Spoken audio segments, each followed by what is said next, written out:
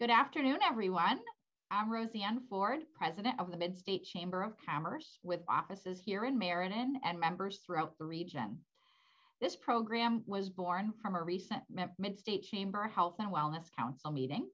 The council is made up of many folks that work in the healthcare field and many business folks, and they had a lot of questions, so we quickly recognized the need for such a program to offer to our members and to our residents. So we immediately thought of our many member resources, which can help us with this session. And that brings us to our tremendous collaborative team that we have to thank today. We thank Hartford Healthcare and Midstate Medical Center, Community Health Centers, SCOW, Spanish Community of Wallingford, our United Way of Meriden and Wallingford, Record Journal and RJ Media Group, and the State of Connecticut Department of Public Health. We'll do our very best to answer your questions today. We received many in advance, and you can type your questions today in the comments area. We also thank all of you who are watching and listening today, and we will also be recording this for viewing later, and we'll be sending out those links to you as well and sharing those on social media. Before I introduce our moderator, I do want to take a moment to share that this is the Midstate Chamber's 125th year in business. We are very excited about that. We have a number of exciting programs planned, and we invite you all to join us. And if your business is not yet a member of the Midstate Chamber, we invite you to join us. We are the link between business and community. So give us a call at 203-235-7901.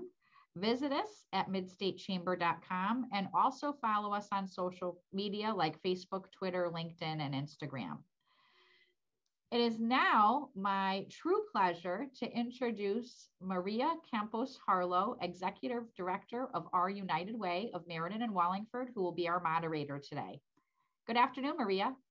Good afternoon, Roseanne, and thank you. And good afternoon and welcome to all of you for joining us today. This has been a wild year. Our daily routines have drastically changed. We have had to make a number of sacrifices during this year, and I can confidently say that most of us are ready to gain back some type of normalcy in our lives. One way to get us there is the vaccine. It is remarkable that in 1 year, we're already in the process of getting vaccinated. This is a reason to feel grateful and fortunate. But understandably so, there are people in our community that still are unsure about getting the vaccine. And that's why this forum, we're offering this forum today. Before we get it started, I would like to give a shout out to the amazing team that made this group together. Not only the list of the wonderful organizations that are participating, but also the individuals from the organizations, and I'm going to name them really quickly. Midstate Chamber of Commerce, Roseanne Ford, Community Health Center, Gary Wallace and Caroline Oliveira, Hartford Healthcare and Midstate Medical Center, Lynn Faria and Rhea Smith, Record Journal and RJ Media Group, Liz White and Richie Ratzak, Spanish Community of Wallingford, Adriana Rodriguez. It has been delightful working with them to put together this event for all of you today. Now we're going to start with our presentation. And we have just after our guest speaker shares all her information about the vaccine, or during her presentation as well, you guys are welcome to type your questions. And then after she finishes doing her presentation, Adriana Rodriguez will be reading your questions so our guest can answer them. So now it is my pleasure to introduce you to Dr. Virginia Bieluch, Hartford Healthcare's Central Region Chief of Infectious Disease. So thank you, Dr. Bieluch, for joining us today, and welcome. Thank you for inviting me. It's a pleasure to be here today. So you can go right ahead with your presentation. Okay, can everybody see my slides? Yes, we can. Great. I'm sort of a technologic novice, having spent much of the year taking care of COVID patients. So I'm just getting into this Zoom right now. First of all, this is, I'm happy to provide you with educational information, but if you need specific medical advice, please contact your healthcare provider with any questions or concerns that you might have concerning your condition. But remember, if you have a medical emergency, call your doctor or 911. Okay, I'm going to start with a little bit of background about the disease COVID-19, which is caused by a virus known as SARS-CoV-2, and tell you a little bit about why we are encouraging people to get vaccinated. So infection with SARS-CoV-2, the virus that causes COVID, can result in a range of illness, from mild symptoms to severe illness and death. We don't know how SARS-CoV-2 will affect each individual person who becomes infected. Some people, such as those who are over the age of 65 or people with certain medical conditions, are more prone to becoming seriously ill when they contract SARS-CoV-2. However, I will tell you that recently we are seeing more younger people. We have people in their 20s who become seriously ill, requiring hospitalization, including sometimes going to the intensive care unit. And this is partly reflective of the fact that vaccines work. We are seeing very, very few elderly individuals who have SARS-CoV-2 infection now, whereas last spring, they were the majority of our patients in the hospital. So right now, the people that are getting sick with SARS-CoV-2 tend to be younger. So there are multiple COVID-19 vaccines which are in development, several of which are in large-scale phase 3 trials or are in use under what is called an emergency use authorization. The FDA's emergency use authorization is a process that helps facilitate the availability and use of medicines and vaccines during public health emergencies, such as the current COVID-19 pandemic.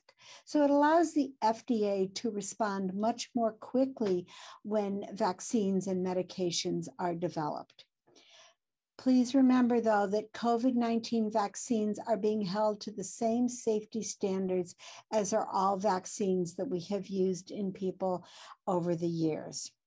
And there are phases of vaccine investigation, and those are this is true for all medications, but there are phase 1 trials where they try to answer the question, is the vaccine safe?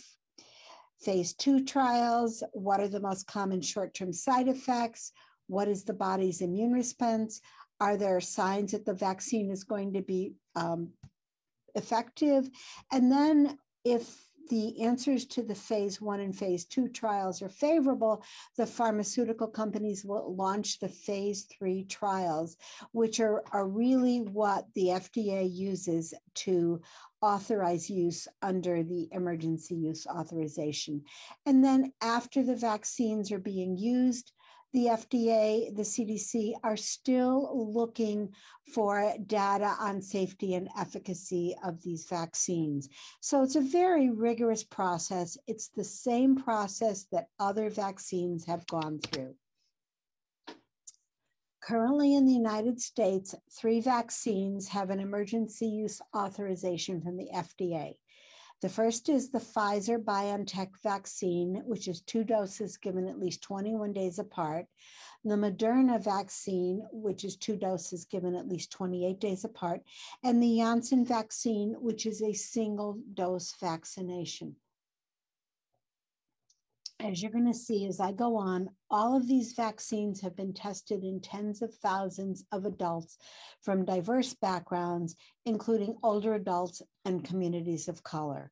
All of these pharmaceutical companies have done their best to really have a varied patient population that is being studied for these vaccines.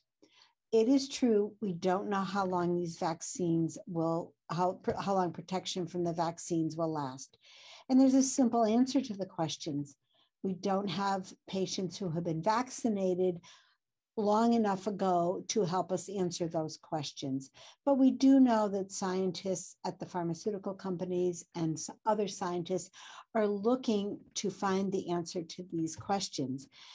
Pfizer now has enough patients who have been vaccinated 6 months out to say that they believe that their vaccine protection will last at least 6 months. The answer to this question is going to come. We just all need to be patient for these answers. Now, in order to understand the current vaccines, you need to understand a little bit about the virus and what is the target of these of the vaccines. And the target are these red knobs on the virus, which are known as the spike protein. Scientists have recognized very early on that the first step in the virus, the SARS-CoV-2 virus affecting humans, is that these little red knobs stick to cells in our nasopharynx, or our nose, or the back part of our nose. So these little red spikes, known as the spike protein, are key to the virus hanging onto our cells and initiating infection. So scientists theorize, what if we block this binding? What if we cause this protein to not effectively bind to the cells in our nose? Will that be protective? And lo and behold, they identified that yes, if you can block this binding, you help patients avoid infection. And therefore, all of the current vaccines are aimed at blocking this protein on the virus from attaching to our cells. So the first 2 COVID vaccines which became available are known as mRNA vaccines. And these vaccines contain the code for our cells to make this spike protein. So the vaccines teach our cells how to make this harmless piece of the spike protein for SARS-CoV-2. After this protein is made by our cells break down the instruction or the mRNA and get rid of it. But meanwhile, our cells have made spike protein, and they put this spike protein on the surface of our cells. And our immune system says, that's not part of us. And so our immune system is triggered to make what's called antibodies to this spike protein. And that, again, those antibodies will protect us from getting infected by SARS-CoV-2 in the future. There's no live COVID-19 virus in our cells as a result of this vaccine. And these mRNA vaccines do not affect or interact with our DNA in any way. Again, they're teaching our cells to make only the spike protein. Our immune system recognizes this spike protein as not part of our bodies, and so triggers an immune response to get rid of spike protein. So the next time our body sees the spike protein on the SARS-CoV-2 virus, our body's saying, don't like it. And the antibody will bind to this virus and protect us from getting infected with the SARS-CoV-2 virus. So let's look at the trials upon which this emergency use authorization was made for each of these virus vaccines. The first was the Pfizer-BioNTech vaccine, and BioNTech is a German company that actually came up with this vaccine. They enrolled almost 44,000 people at 100 clinical sites, 39 United States, and the slide shows you the breakdown of the ethnicity and some of the age groups that were studied in this study. Similarly, Moderna enrolled 30,000 people, 89 clinical sites, 32 states. Again, they went out specifically to look for as broad a racial, ethnic, and age grouping as that they could find for their studies. And both of them had a number of patients who were in the older age group. And again, if you remember, older individuals are more likely to become infected with SARS-CoV-2. So lots of people studied. Since these studies, remember, millions of people have received these vaccines. So again, the Pfizer study, half the people got placebo and half of them got vaccine. There were 8 cases of COVID-19 in vaccinated recipients and 162 cases in those who received placebo. This was statistically significant and allowed the company to say that the Pfizer vaccine was 95% effective in preventing symptomatic COVID-19 infection. And so on December 11th, the FDA issued an emergency use authorization for individuals that should be 16 years, I apologize, 16 years of age and older to receive this vaccine. The Moderna vaccine, 94% effective in preventing symptomatic infection. Older individuals had a little less protection, but still way above what the FDA was willing to consider effective for a vaccine. And it's important to notice with both vaccines that all participants who got severe disease were in the placebo group. That is, they did not get vaccine. So both of these vaccines, very effective in preventing severe illness in patients. So like most vaccines that people receive, these COVID vaccines are expected to produce some side effects after vaccination, especially after the second dose. These side effects may include a little bit of fever, some headache, muscle aches, but the clinical trials did not identify any significant safety concerns with either of these mRNA vaccines.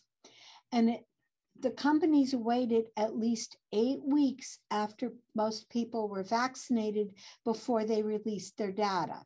And the reason for that is because most serious side effects from vaccinations occur within 8 weeks after administration of the vaccine. And then again, in that 8-week period of time, these companies did not identify any serious safety effects in these vaccines. Again, both of these vaccines have been administered to millions of people with no significant side effects identified. And again, we're going to go over how do we know this? And we're going to talk about that a little bit later. The latest vaccine is the Janssen vaccine. It's often known as the Johnson & Johnson vaccine. Janssen is actually the part of Johnson & Johnson that manufactures vaccines. And that consists of a harmless adenovirus that cannot make you sick, which transports the same code for the spike protein into our cells. Adenoviruses cause the common cold.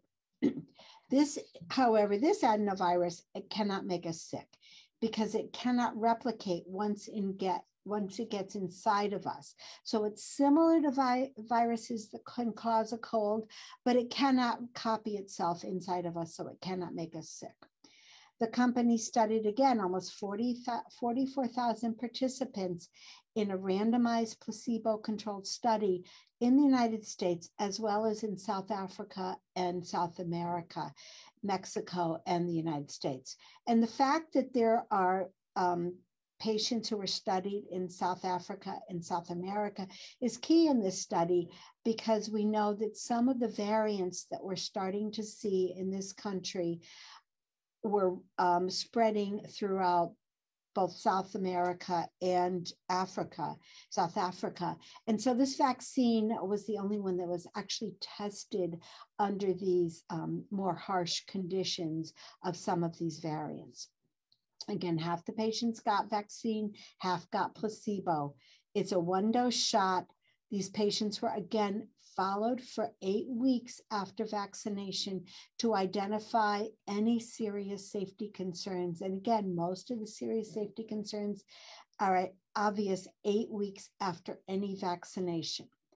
Patients did get some side effects. They would get some pain at the injection site, some headache, fatigue, muscle aches, nausea. But again, these side effects go away within a day or two and really pale in comparison to what can happen if you get SARS-CoV-2. This vaccine prevented severe and critical COVID-19 in 77% of patients starting at 14 days after vaccine, and at 28 days was 85% effective in preventing infection that was classified as severe or critical. At prevention of less severe disease or moderate disease, the vaccine was 66% effective in preventing moderate to severe COVID-19 28 days after vaccination. Again, this vaccine afforded complete protection against COVID-19 related hospitalization and death in patients who received the vaccine. And this vaccine is approved for patients age 18 and older. So again, I want to point out again that this vaccine was studied a little bit later in the United States when we had more of the variants of concern circulating, and was actually studied in some challenging geographic locations such as South Africa and Brazil, where we know there are a lot of variants of concern. And in some of these areas, the predominant vaccine, the predominant virus that was spreading were these variants of concern. And yet this vaccine was found to be significantly effective in these patients. Please remember that there is no vaccine, there is no non-COVID vaccine that is 100% effective. These vaccines are very effective, and but nothing is going to be 100% effective ever.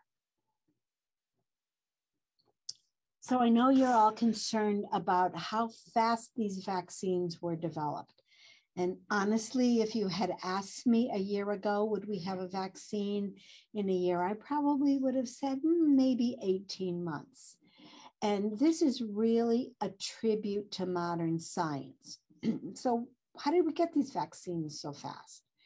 So the pharmaceutical companies do studies all the time. So they already have existing networks to conduct vaccine trials. So they reached out to those investigators and said, do you want to be part of our trial? So they didn't have to sign up new investigators. They were working with people that they had worked with before. The pharmaceutical companies also began manufacturing vaccine while the clinical trials were still underway. Usually, a company will not spend money to manufacture a vaccine until after they have their data that the vaccine is effective, because they don't want to spend millions of dollars making something that might not work. Because of the pandemic, the vaccine company said, we're going to start manufacturing these vaccines right away. Even though we don't know if they'll work, we might have to discard this, but we're going to make the commitment upfront. mRNA vaccines, such as the first two vaccines, are actually quite quick to produce, and they're faster to produce than a traditional vaccine. There has been substantial experience with adenovirus-based vaccines over the years, and that's the Janssen vaccine. And that's very similar to the Ebola vaccine that is widely used in Africa and has been given to hundreds of thousands of people. So they knew that this concept would work. As the FDA and the CDC are prioritizing review and authorization of these vaccines. They're not waiting a month, 2 months, 3 months to schedule their advisory committee meetings. As soon as the data are submitted, the advisory committee is called into action to make a decision. And the most important thing, I think, is that there's a lot of COVID-19 infection around so that they were able to find cases quickly. If you think about it, there's very little measles in the United States. Suppose a company wanted to make a measles vaccine. It would take them years to accumulate enough cases of measles to say whether or not their vaccine was effective. Because of the widespread pandemic that we're seeing, there were a lot of cases. So the placebo, they accumulated enough cases, mostly in the placebo recipients, within a short period of time for the statisticians to look and say, yes, these vaccines are effective. So there are a lot of reasons why we were able to get these vaccines so quickly. Safety. The FDA, the CDC are really, really, really looking for people to report anything that they think could be related to the vaccine. And I would encourage anybody who gets a vaccine to sign up for VSafe. You download the app on the phone. The CDC questions you initially frequently, but then less frequently for a number of weeks after you got the vaccine about what you are experiencing. It makes you an honorary researcher to help collect data about these vaccines. So I would encourage everybody who gets a vaccine to sign up with VSafe. They want to know what's going on with this vaccine. The other system is the VAERS vaccine, or the Vaccine Adverse Event Reporting System. That's an online reporting system. If you got a vaccine and something happened to you 4 weeks later, go to that system and report it. Doesn't mean that the vaccine caused that illness, but if the CDC doesn't hear about what people think might be related to vaccines, they will never know. And so if one person reports what they think is a side effect, the CDC will look at it and say, probably not related.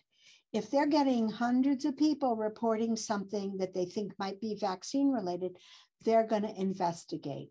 So again, I urge you all to be a part of this investigation after the vaccines, because the CDC, the FDA, they want to know what's going on after vaccination. So please avail yourself of all these reporting systems. Okay. So I borrowed these slides from Dr. Roy, and I thank him for this because he recently participated with me on a webinar about infertility and the vaccines, because that's been a big question. So has pregnancy. Can I get the vaccine if I'm pregnant?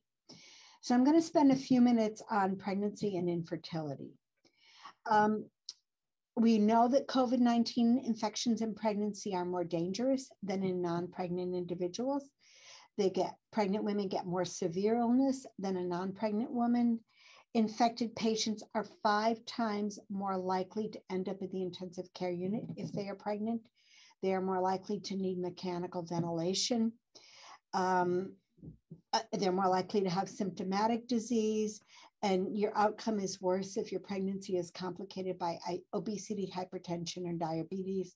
And you have a higher risk of preterm birth if you develop COVID-19 while you are pregnant. So COVID-19 in pregnancy is a more severe disease and can potentially put your baby at risk of preterm delivery. The CDC lists pregnancy as a condition that is a high-risk medical condition for COVID-19. Okay. So what about COVID-19 vaccines in pregnancy? They were not studied in pregnant women, although the Moderna vaccine was studied in pregnant mice. This slide is a little bit out of date, but at the time it was written, over 30,000 pregnant women have taken the vaccine.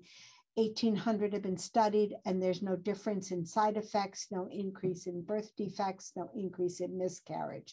And I know the number I heard was that this was weeks ago, that 15,000 pregnant women had participated in the VSafe program. That is, they got their vaccine, they downloaded their app, and there were no adverse outcomes that had been noted. Again, very important, if you're pregnant and you get the vaccine, please download the VSafe app. You know, we need to get data. So studies are ongoing currently, and there have been no changes in vaccine recommendations for pregnant women. And again, utilize the reporting systems if you do get the vaccine when you are pregnant. Supporters of vaccinating pregnant women: American College of Obstetrics and Gynecology, CDC, FDA, Society for Maternal Fetal Medicine, American Society for Reproductive Medicine, American Association of Pediatrics, WHO, all support vaccination of pregnant women. So what do you consider if you're pregnant and you want to think about getting vaccinated? Okay, risks of disease to the patient. You know, you're a pregnant woman, you're at more risk of getting infected. What's the level of activity in the community? And I'm sure all of you have read that SARS-CoV-2 infection seems to be increasing in the state of Connecticut. The vaccines are very efficacious. Again, safety. We think these vaccines are safe. Can I tell you with 100% certainty? No, but the data currently look like the vaccines are safe. And what trimester you're in, you want to talk to your obstetrician about this. So if you are pregnant, talk to your doctor. The technology used to develop these vaccines is not new. There are ongoing studies of the vaccine in pregnant women. This vaccine cannot change your DNA, nor can it change the DNA of your baby. And the good news that we've learned only in recent weeks is that if you're pregnant, if you're pregnant and you get the vaccine and you have enough time to develop antibody, that's about 4 weeks. These antibodies will cross the placenta, go to your baby, and when your baby is born, your baby may well have some protection against getting SARS-CoV-2. So that's a good thing. Again, it's not the vaccine that is going across the placenta, it's the protection with antibody that your body has made. There's no reason to believe that the vaccine will affect the safety of breast milk. It does not contain virus, so there's no risk to your baby if you're breastfeeding. The mRNA breaks down. Your baby may get some antibody in breast milk, and that again is a good thing to protect your baby. No reason to pump and dump your breast milk if you're vaccinated. And COVID-19 vaccine should be offered to lactating women similar to non-lactating women. Again, there's been a lot out on social media about infertility and the COVID vaccines.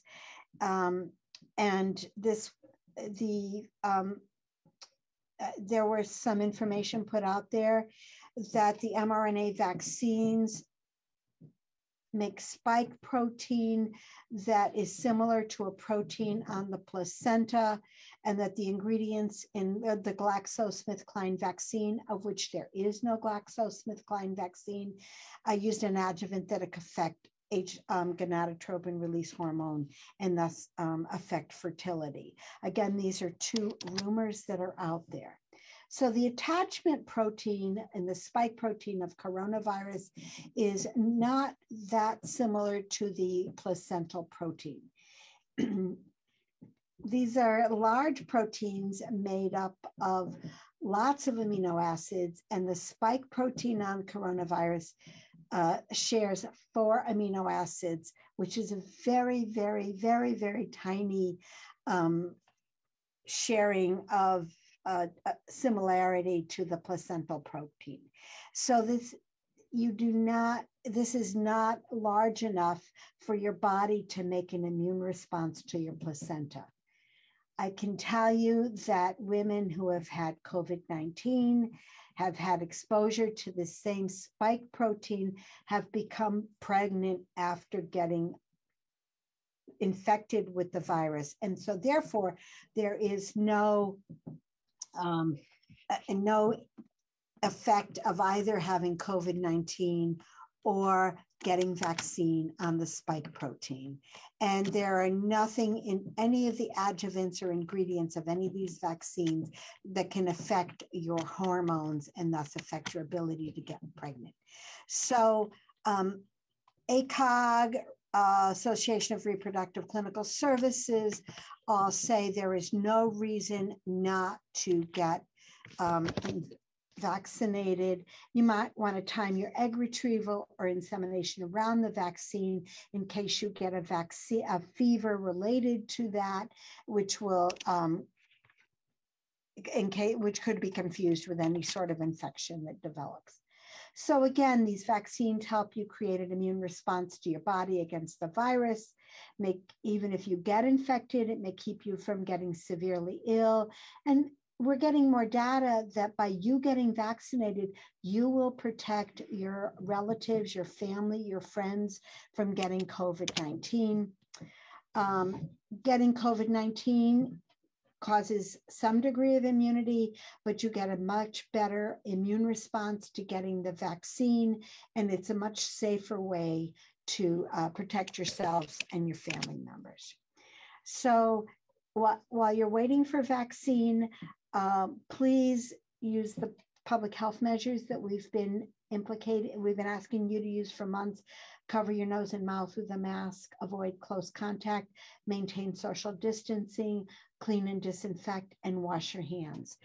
I can't tell you how many people, while waiting to get fully vaccinated, have come down with COVID-19. So please stay safe and get vaccinated when it's your turn. And I thank you all for your attention, and I'd like to entertain any questions you have right now. Dr. Bieluch, thank you for this absolutely wonderful presentation. You touched so many points. You answered so many of my questions. Absolutely wonderful. Thank you so very much. Adriana, do we have any questions that our guests want to know? Yes. The first question, if I tested positive for the COVID-19, do you still need to get the vaccine? Very good question, yes. We know from the studies available thus far that you get a much better immune response to the vaccine than your body did to having had natural infection. So once you're out of your isolation period, which is either 10 days or 20 days, depending on your immune system, you should go ahead and schedule your COVID-19 vaccine. Thank you. Thank you. Second question, how long is the vaccine for? Will we need to get the vaccine yearly? Another very good question. Unfortunately, we don't know the answer to that yet. And it's really a two-part answer. Remember that these vaccines haven't been around that long. Companies are studying how long vaccine protection lasts. Pfizer came out with something recently that their protection will last at least 6 months. And why can't we tell you longer than 6 months? Because nobody's been vaccinated for longer than 6 months. But believe you, everybody wants to know the answer to that question. The other issue that's going to come into play are the variants.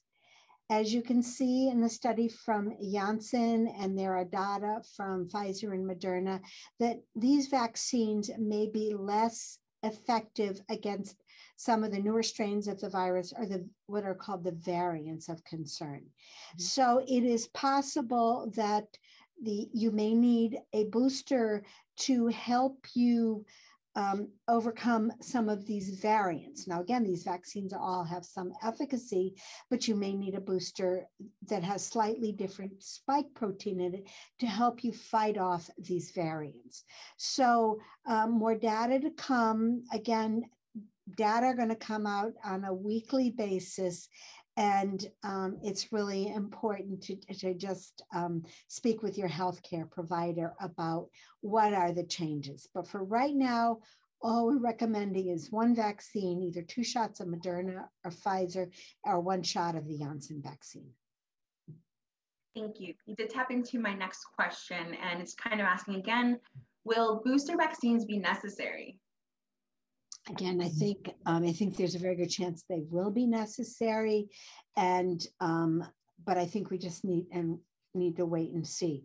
One thing I'd like to say about the variants we've heard about, the way to overcome these variants is to get as many people vaccinated as soon as possible, because when you give the virus a host that has no immunity to replicate in, that's how it's going to make mistakes and make new variants. And we don't want to give the virus the opportunity to do that. So please get vaccinated. Thank you. I have Bell's palsy with my first vaccine. Would you get the second vaccine? I'd have to know you. I think the recommendation is you have to understand how serious COVID-19 can be. And with your first vaccine, you got some protection, but again, it was studied as a 2-dose. If you got the Pfizer or Moderna vaccine, it was studied as a 2-dose vaccine. And we don't know yet whether the Bell's palsy was definitively related to the vaccine. Again, all of these things that you think could be related need to be reported to the CDC through one of the mechanisms, because only by doing that are we going to get the data of whether or not it's truly related. In the Pfizer study, there were 14 cases of Bell's palsy in the vaccinated group and 10 in the non-vaccinated, in the placebo group. And that was not felt to be statistically significant. Again, you had 10 people in the placebo group who got Bell's palsy and they didn't get the vaccine.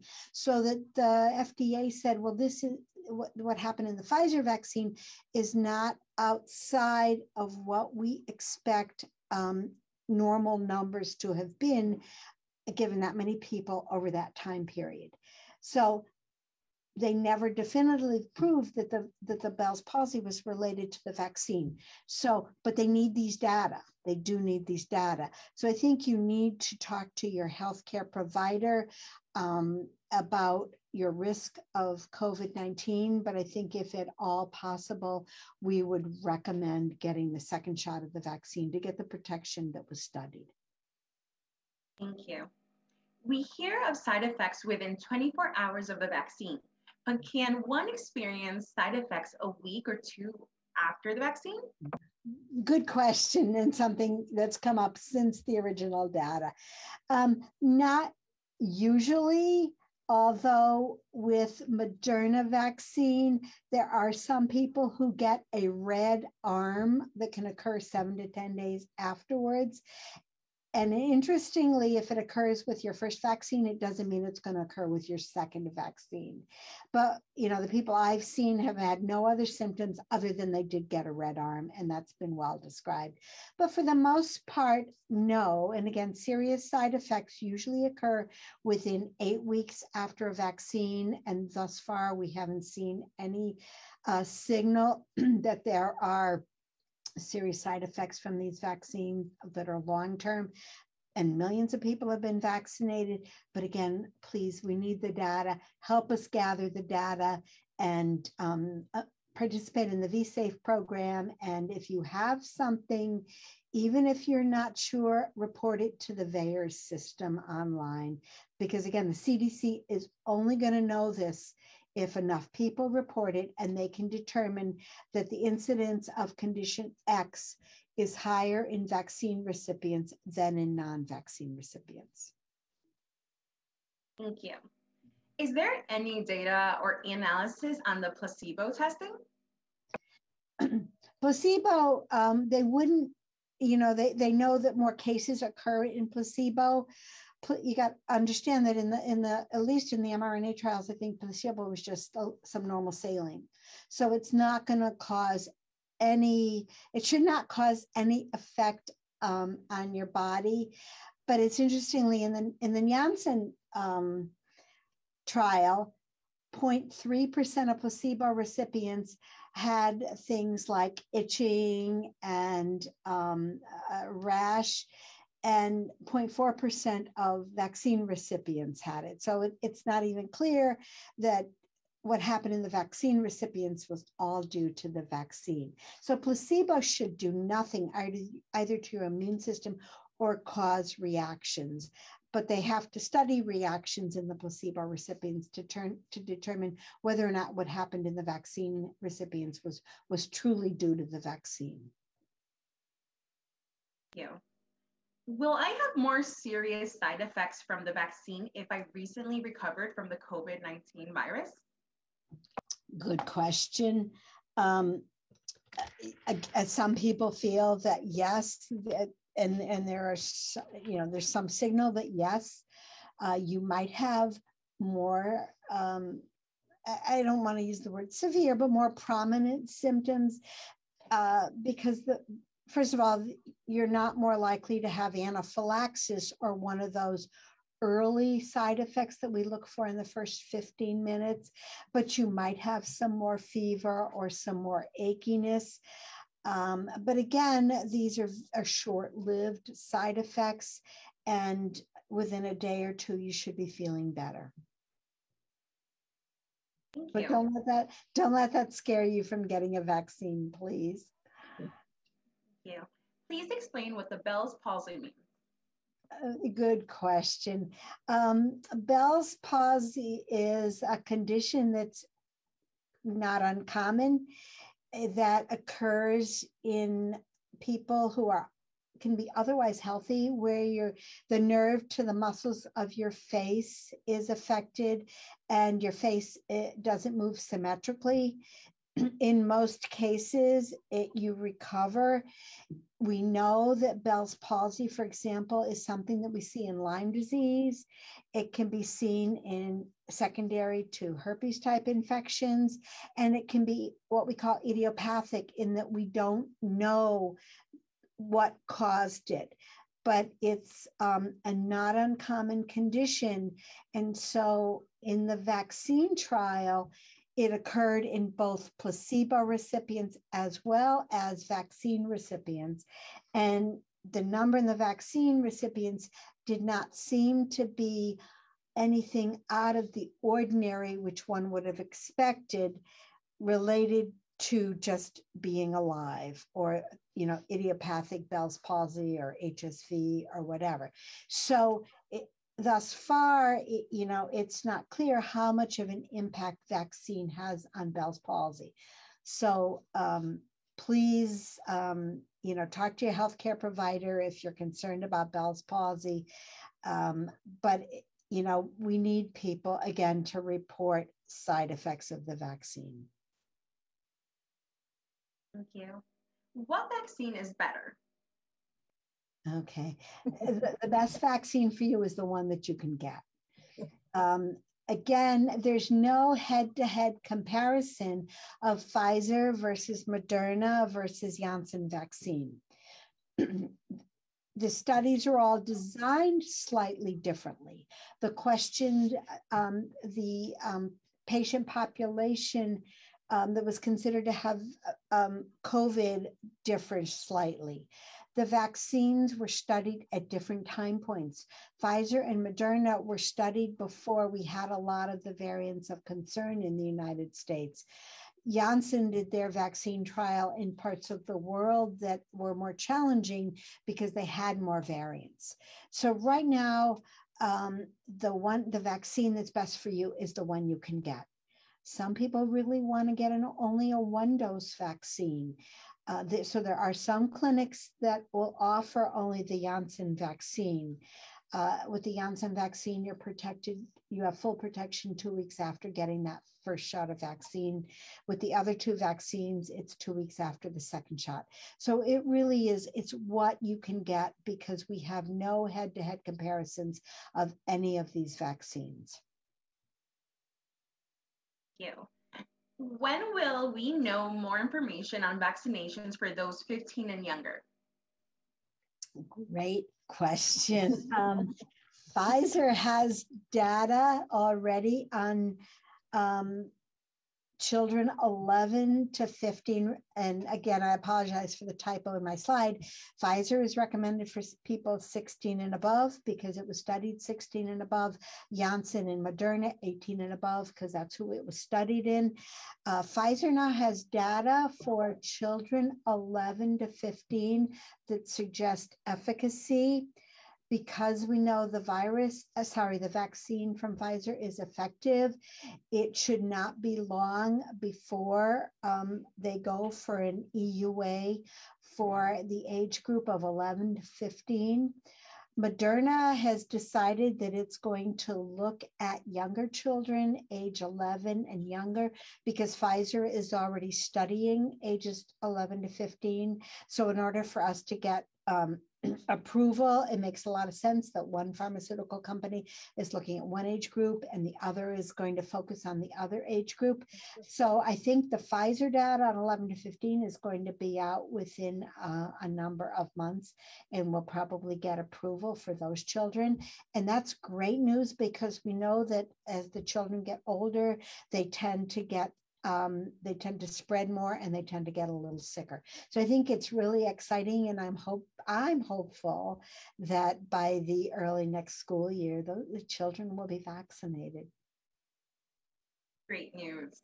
Yeah. Have you seen a high percentage of side effects with any of these vaccines?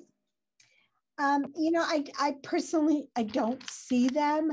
I can tell you personal experience and what I know from my colleagues and friends and relatives that have gotten them. Most people, just go about their daily activities the next 2 days. Without any problems. A few people especially after their second dose of the mRNA vaccines, can feel unwell for a day or two and maybe not be able to work. But the vast majority of my colleagues, my relatives, my young nieces, my young nephews, are getting it. My daughter, it really didn't affect them all that much. And the CDC says don't take Tylenol or ibuprofen before you get the vaccine, but once you get a side effect, take some Tylenol for your headache. It's going to go away. And again, I think there's been a lot of talk about the side effects, but I got to tell you, it's very sad to have a young person admitted to the hospital with COVID, and the symptoms of COVID can be far worse than the side effects of the vaccine. And I really haven't even touched on what's called long COVID. And many people, even if they had mild COVID, don't feel well for months afterwards. And it really can impact your daily existence if you get long COVID. So really, we're trying to get everybody vaccinated. So don't let the side effects scare you. The other thing I'd like to say is there are increasing reports of people who have had long COVID who get the vaccine and they feel better. And I've heard it from a lot of doctors. A lot of my colleagues on our listservs are saying that they're seeing these people who are feeling better after getting vaccinated. We don't have data on it, but if you have long COVID, don't let it scare you out of getting the vaccine. Thank you. Can we travel if we are vaccinated? Oh, great question. Yes. About a week ago now, the CDC came out and said that you're at low risk if you are fully vaccinated. Again, that's 2 weeks after your second shot of the mRNA vaccine or 2 weeks after the Janssen vaccine. When you travel, though, you still have to be careful. You still have to wear your mask, social distance whenever you can. Stay in well-ventilated areas, and when you get at your destination, it's best if you socialize with people who are fully vaccinated and socialize with people outdoors to the extent possible. But I think it's one of the things I got to tell you, I was really happy to hear the CDC say that. So travel, but travel safely, okay? And it just, I know a lot of people are looking forward to seeing grandchildren and relatives and all that, and this is all really good news. You're not at no risk if you travel, but you are at low risk. Very exciting news about traveling. Yeah, that made me really happy. Definitely. Can you explain what long COVID is a little more? Sure, sorry. A number of people who have had COVID-19, either mild or severe disease, have symptoms that persist for months. And the symptoms are varied. They can be insomnia, brain fog that people describe, shortness of breath, fatigue. And it doesn't matter, you can get these symptoms even if you had mild COVID. And we're still studying these patients. There are doctors who are interested in seeing these patients. Hartford Healthcare has a COVID recovery center. But even if you had mild COVID, and you stayed home, for your time of isolation, you may have had some fever, a little bit of cough, your symptoms can persist for months. Now, in many patients, they do get better after 3 to 6 months, but this has had significant impact on some people's ability to function. So getting COVID is not good. And again, any side effects of the vaccine are likely to pale in comparison to what you might experience with SARS-CoV-2 infection. Okay. Thank you. I have one more question on my end. Sure. Do you recommend traveling internationally? Is it safe for our family members in other countries? A good point. I should have said that CDC really talks about safe domestic travel. I think there's so much going on in other parts of the world that are having difficulty overcoming SARS-CoV-2, and there's increase in Europe, and they've had a lot more difficulty getting people vaccinated. So I still would not recommend international travel at this point. And if you do travel internationally, there are testing requirements both at this end as well as likely where you're going. So I think we need to get more people vaccinated throughout the world before international travel becomes safe. So I thank you for asking that clarifying question. Okay, one last question popped up. Could there be a specific reason why the vaccine has side effects for younger individuals rather than older? Yeah, another really great question.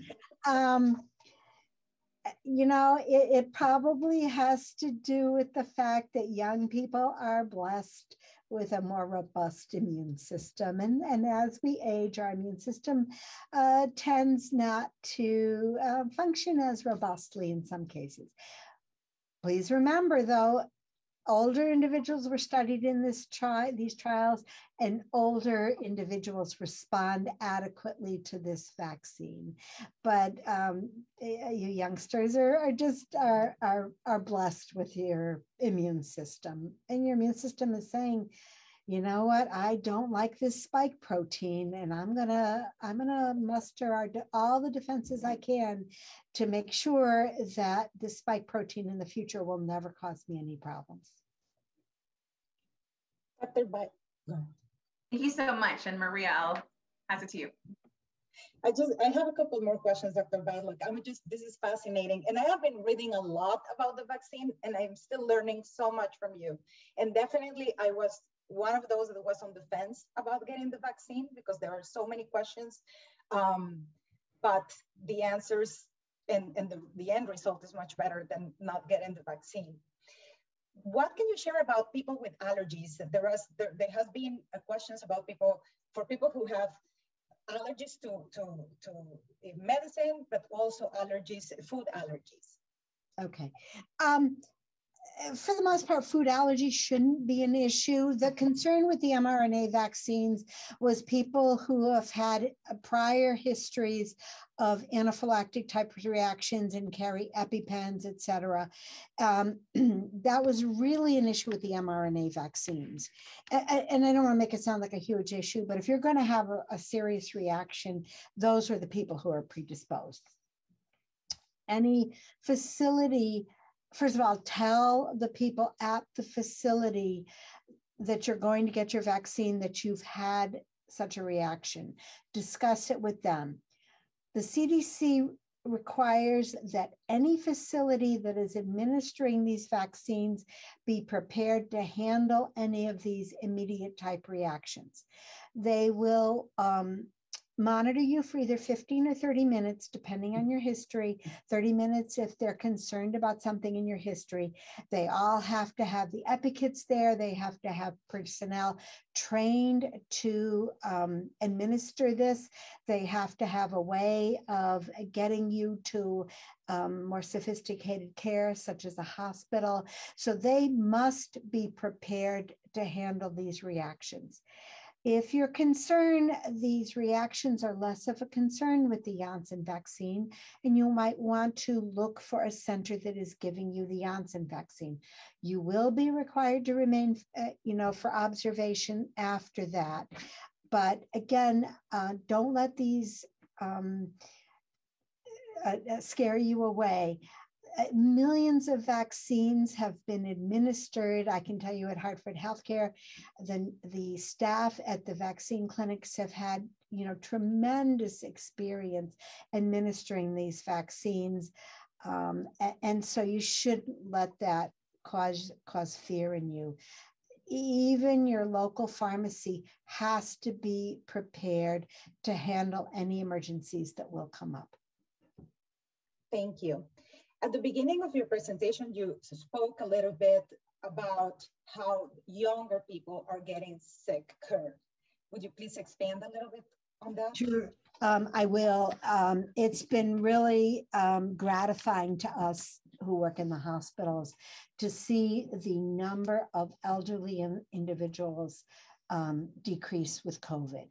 And that's really a tribute to what the state of Connecticut did in terms of getting out there and vaccinating elderly people. I saw something that over 80% of elderly people have received vaccination. And so they're not getting sick enough. They may be getting mildly ill, but they're not getting sick enough to get admitted to the hospital. And when these elderly people get admitted to the hospital, they do worse. Younger people are getting sick. Again, people in their 20s, 30s, 40s are getting hospitalized, some of them going to the critical care unit and some of them being intubated.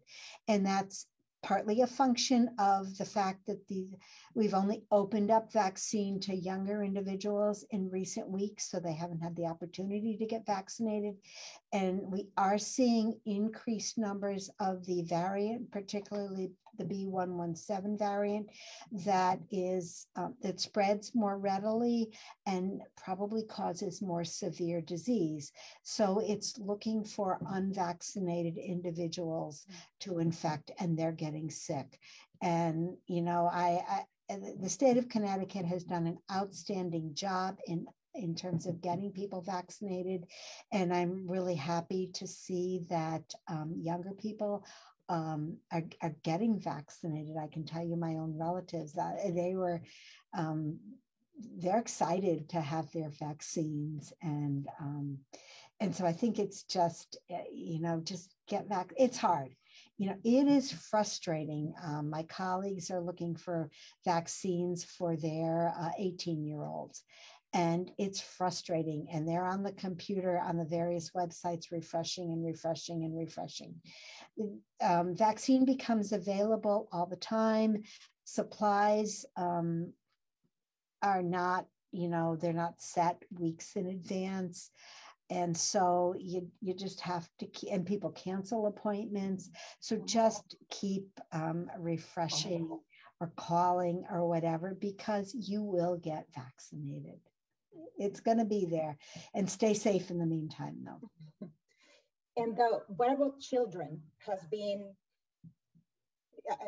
my understanding is that it's not that serious on the younger children, But what about how can they transmit the disease? Would you please expand a little bit more? Good point. Children can transmit the disease and can, in rare instances, get seriously ill and can develop long COVID, which can impact their ability to do sports and their ability to function in school. So, you know, it's much less common that they're going to get sick, but they can get sick. Again, I think the schools have done an outstanding job of managing children, getting children back to school. I'm just so happy that teachers got vaccinated because I think it was very important to get our children back to school. Many of them missed a very important year in their lives of socializing. You know, a lot of children have trouble focusing online. So masks are important. Schools are doing an outstanding job.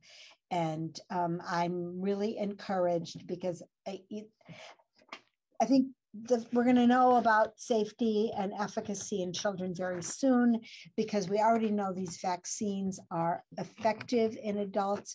And so the pharmaceutical companies have less work to do to get these vaccines out to children. And I'm not real familiar with the process, but I know that it'll happen sooner for children because we have so much data in adults.